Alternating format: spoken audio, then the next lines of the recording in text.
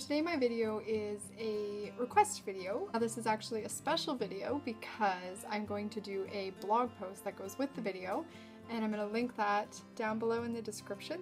So today's video is going to be about hair care. Rather than tell you what I do with my hair, because my hair is obviously not a template for how everybody else's hair is or should be, I want to share just some tips with you on how you can take care of your hair that should apply to all hair types. You just kind of have to specialize it for your hair type. So when I say to let the natural oils penetrate, I basically mean don't overwash your hair.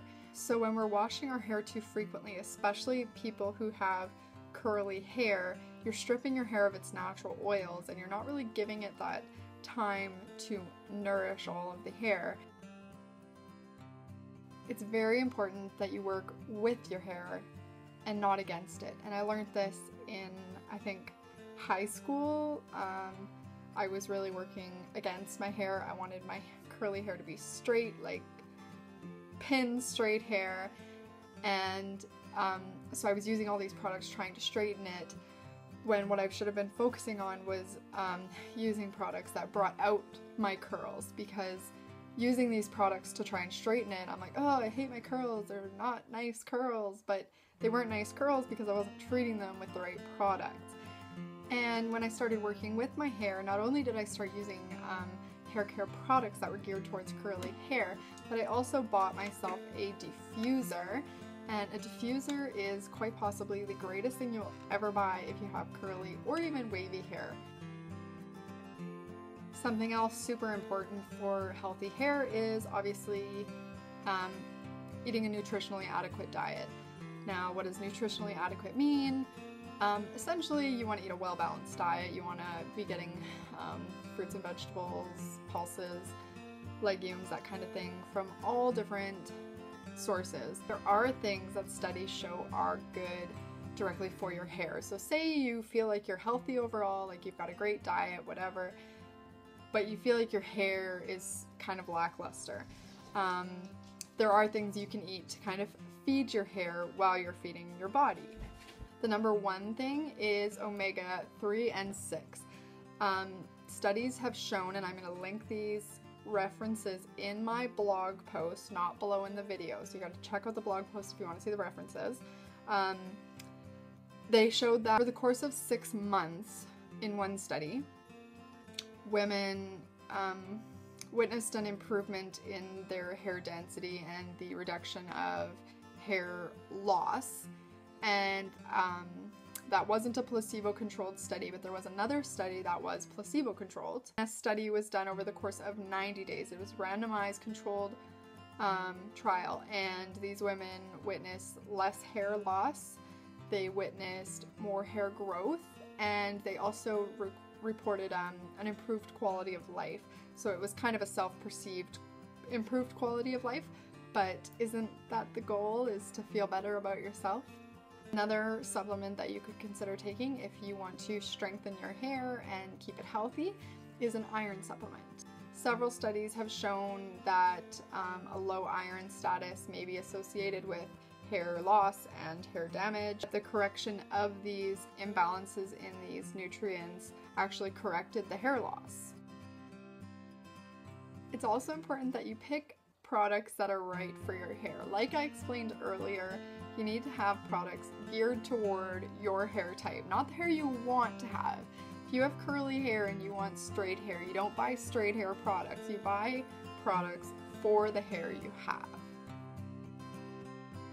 Something else that I think kind of it slips my mind a lot is being mindful of how you wash your hair. Just wash around the scalp, and remember that when you're rinsing out the shampoo, it will wash down into the rest of your hair for a quick second to kind of cleanse out anything you're worried about.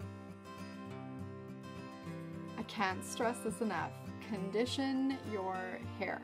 Some people don't want to use conditioner because they think it'll weigh their hair down, and that's fine, but that just means you need to find a lighter conditioner, a conditioner that doesn't weigh your hair down, but it still moisturizes. Conditioner is not only important for curly hair because we obviously need the extra moisture, but conditioner can improve the the look and the texture of your hair tenfold if you're using a good conditioner. It will increase the shine in your hair, it will reduce static, it will smooth all the little frizzies and flyaways, and it'll improve the strength of your hair.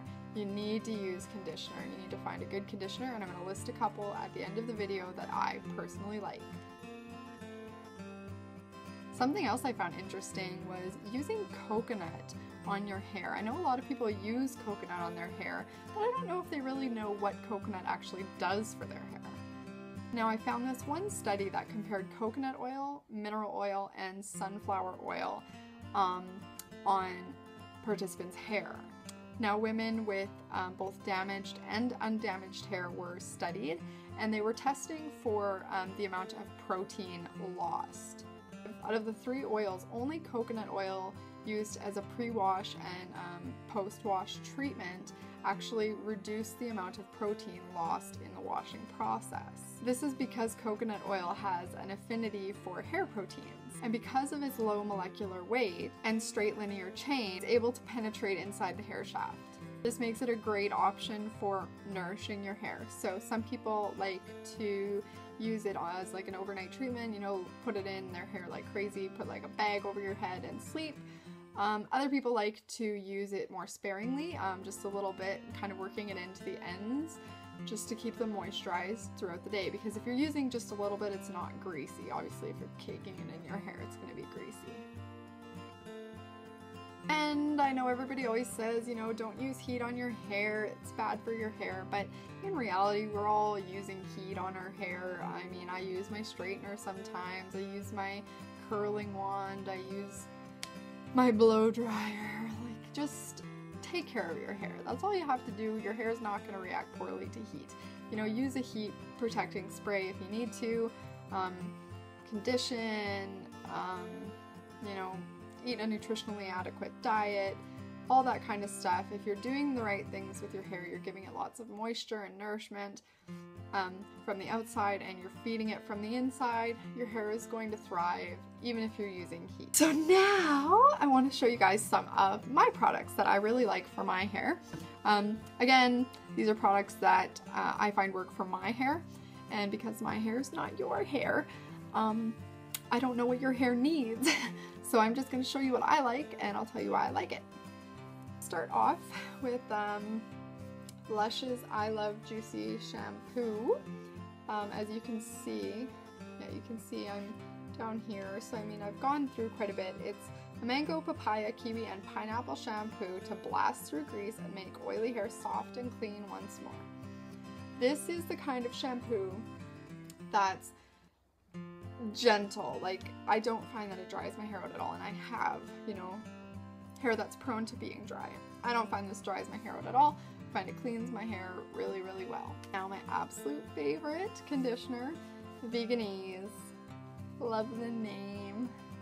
Lemon for shine, seaweed for softness, and herbal infusions for your scalp. A fresh light conditioner for all hair types. This stuff is super good. Like when I said, you know, finding a moisturizer that was, or a conditioner that was really good for your hair, this is the kind of thing you want to be buying, because this stuff is super nourishing. I even use I don't know if you're supposed to, but I use a tiny bit when I'm done in the shower, and I just work it through my hair as a kind of leave-in conditioner. It's not heavy, it's not greasy, it just kind of keeps my hair nourished throughout the day. Also like the North American Hemp Company. They have a good moisturizing shampoo and conditioner duo. I have both of them. I just grabbed the conditioner because, you know, whatever. Yeah, but again, I use this as a leave-in conditioner sometimes too, just kind of whatever the mood strikes. I have both my conditioners in the shower, and I grab whichever one I feel like. But again, yeah, this one's awesome. Restores your dry, brittle hair to silky smoothness with omega-3, 6, and 9 fatty acids. See, they know what it's about. For some added moisture, if your hair is feeling especially dry, say you're not, you know, you're kind of lacking in the diet department, or you haven't been conditioning deeply, it's good to do a hair mask. If you don't want to do coconut oil, I don't really like the smell of coconut oil, you could do any old face mask, or hair mask really. But I like the Jasmine and Henna Fluff Ease from Lush. Super good. Smells really nice. Good stuff. Rich butters and oils to improve the strength and condition of your hair. And it really does. Like, it's probably the most moisturizing thing I've ever put on my hair, and that's why it's almost empty. Something else you can do for your hair, curly, straight, wavy, whatever your hair type is use some argan oil. So this is just one of my little argan oils. I don't even know where I got this from, to be honest. Luxury. Oh, you know what? I think I got it last Christmas in like a hair care package my husband got me. Yes, that's what I did. Anyways, you just need a tiny bit. You work it through your wet hair, and it just kind of keeps your hair really moisturized throughout the day, and it kind of prevents any flyaways, stuff like that. Super good for your hair if you need a little bit of extra moisture. Now, if you are somebody like me with curls, my curls last about 2 days if I'm lucky. The first day that I shower is like perfect, it's fine, they're good, and then I go to bed and they're a little less perky and pretty the next day, but after that they're gone. Like, I need to put my hair up, or I need to, you know, do something with it to make it salvageable. So I use the North American Hemp Company, the Curl Activator and Reactivator. This is great for prior to using my diffuser. I will run this all through my hair, spray it, and scrunch my hair up kind of like this, like that. And after the second day of my hair being curly and they're kind of falling and they're looking all icky, I'll use this as well. And because it's not like a hairspray, it doesn't make your hair all crunchy. Thank you guys for watching so much. You guys are the best. Thank you for requesting these videos. I love hearing from you guys on what you want to see. Makes me happy knowing that I'm doing something, I'm doing a video or a blog post or an Instagram post or whatever, that somebody is actually looking forward to seeing. If there's just one person out there who just wants to see the video, that makes me happy. So don't forget that this video is just kind of almost like an introduction, I guess, to my blog post. So they go hand in hand. This YouTube video has good information, but all the best information is on the blog post. So go check out the blog post. I'm going to link it in the description. Don't forget to like if you liked the video, and subscribe to my channel so that you can get all my wicked updates. And thanks for watching. I love you guys. Bye.